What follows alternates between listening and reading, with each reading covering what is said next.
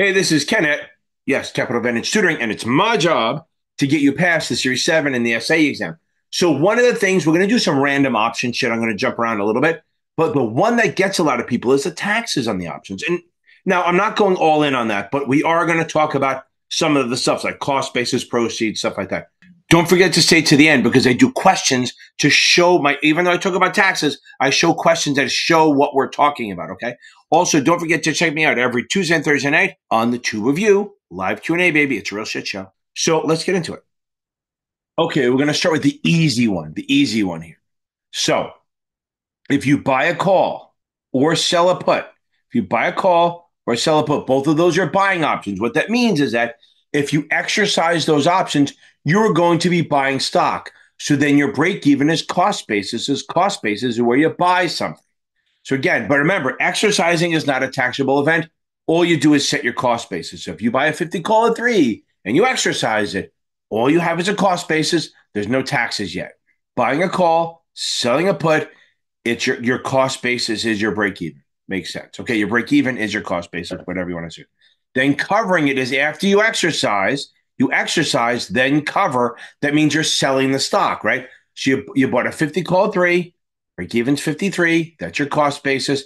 If you then exercise and then sell it at 60, your proceeds is 60 and your gain would be the difference of 7. So again, when you buy a call or sell a put, exercise is your cost basis or your break even is your cost basis. It is not taxable yet, not until you complete the trade by selling the shares that you bought.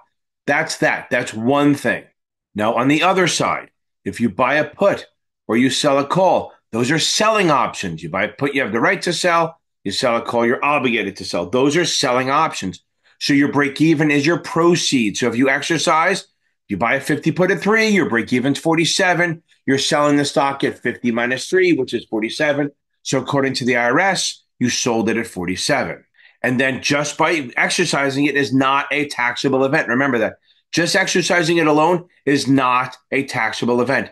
You'll have to cover it. So if you sold it at 47 here and then you bought it at 40, then that's your cost basis. Where you bought the stock is the cost basis. Remember that. So I sold it technically at 47 and I bought it at 40. I make $7.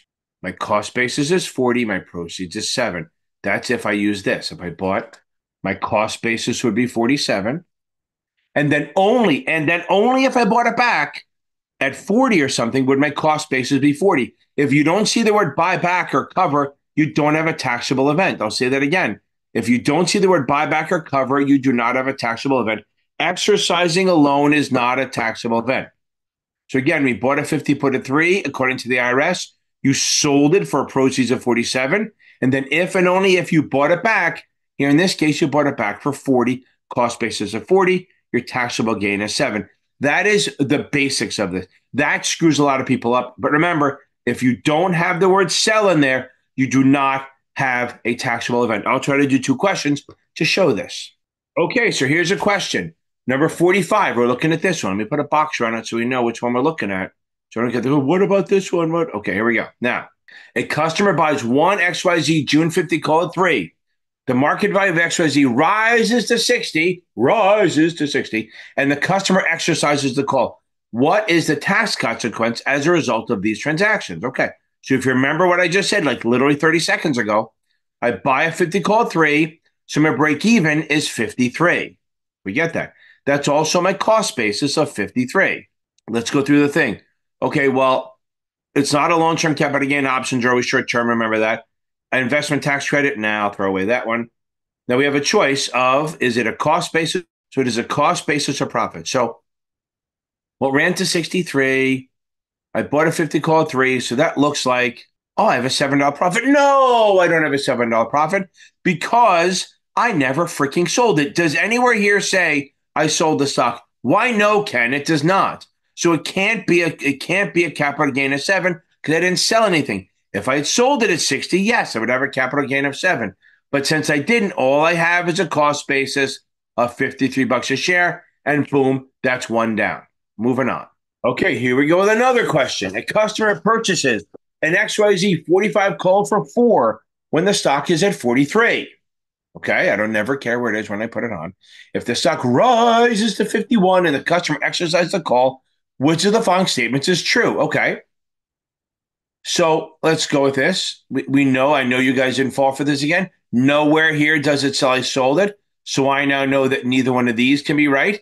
The numbers don't work anyway, but let me put an X on there. They're wrong. They're out. We knock them out, baby. We just knock that shit out. Be a savage. So we know that can't be true because we never sold it. So now the question is, what? Oh, all we care about is cost basis. Okay. Well, the break even on buying a call or even selling a call is strike plus premium. So it's 45 plus 4. It's got to be the 49 cost basis. Has to be this one because this would not work. Okay. That's one. That's two. We got two down. Let's get some more questions. Let's have some more fun. Okay, let's try this one. This is the married put versus a protected put. I mean, a lot of the tech stuff is the same, but let's go into this. So now, if I buy stock today, October 15th, well, it's 2 days from now, still in the future, I buy shares, 100 shares of IBM at 40, and I buy the put at the same time. That's called a married put. And there's no problem. There's no extension. There's no problem with the holding period. If I hold it until 10/16/2024, it's a long-term gain. So if I buy a call, if I stock and buy a put on the same day, that's a married put according to the IRS, and there is no effect on the holding period. So once I've held the stock for more than a year, it's a long-term gain because we know that anything held over a year is a long-term gain. Good. Okay, now if I buy the put anytime after, any day after the day I bought the stock, this wipes out my holding period, literally gone until the put is exercised or sold or whatever. So if I buy the put anywhere between 10/16/2024 and 10/15/2025, before I get long-term status, I wipe out my holding period. So that means if I buy the stock on 10/15/2024 and on 10/15/2025, I buy a put, that entire 365-day holding period is gone and it goes back to zero until I get the put. So don't do it. The reason they do that is they didn't want people getting a gain, the IRS getting a gain, and then buying the puts to extend their position without risk and get the long-term status. So that's that. You're going to get a question on this. Married put is cool. It doesn't affect the long-term status. If you buy a put on the same day or after a year and a day, then there's no impact. But if you buy it on anywhere between the day plus one and three, and before you get long-term status, once you buy that put, you wipe out the long-term holding period. Okay, next. Okay, now we have if you buy a call, buy stock, Jesus, if you buy stock and then sell a call, that's a covered call. Okay, buy stock, sell a call, covered call. Now, that's great. That's for income. It's super safe. Anyone can do it. However, your cost basis does not change. So if you buy stock at 50 and you sell the call at 3, yes, your break even is 47, but your cost basis stays at 50. And this is a separate transaction. And this will be, if this expires, it'll be a short-term capital gain, and then this will be whatever it is. Because remember, options are under a year, they're max in 9 months. So they're almost always going to be a short-term gain. I'll get into that in a second. So now, if you buy stock and then sell a call, that's a covered call. This does not affect you. There are three things that don't affect cost basis. One is a covered call, another is a dividend, and the third is accrued interest. But here we're talking about dividends. So covered calls, whenever you buy stock at 50 and then you sell a call against it, your cost basis stays where you bought the stock. Because remember, cost basis is where you buy, proceeds is where you sell. And again, when this expires, that becomes a short-term gain.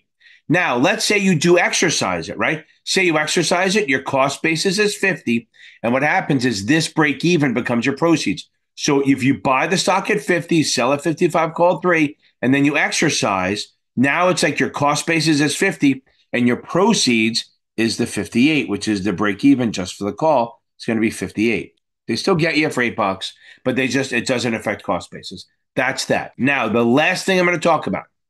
Remember, options are under a year. So if you buy options and you hold them to the end, they're a short-term gain, and you sell options and hold them to the end, they're a gain, they're a short-term gain or loss. Anyway, okay, normal options are 9 months max, right? They're usually shorter than that, but they're not over a year. So any option trade on its own will always be a short-term gain, whether you buy or a loss. If you buy an option and you sell it and you let it expire, that's a capital loss.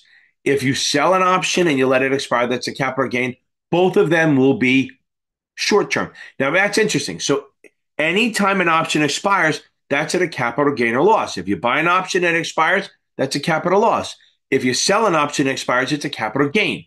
Always short term. However, if you have a leap, which is a long term equity appreciation product, whatever, if it's over a year, if you buy the call and you hold it for more than a year, okay, you buy the call and you hold it for more than a year, that's going to be a long term gain when it expires or you sell it.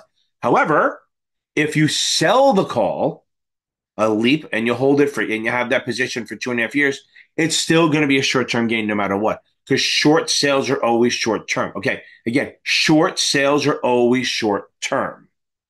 No matter what, no matter how long you have the position, short sales are short term. Hope that helps. Now we got one more thing to do, the actual trading of options when you buy and sell, like with opening and closing transactions. How is that taxed? Let's get into that.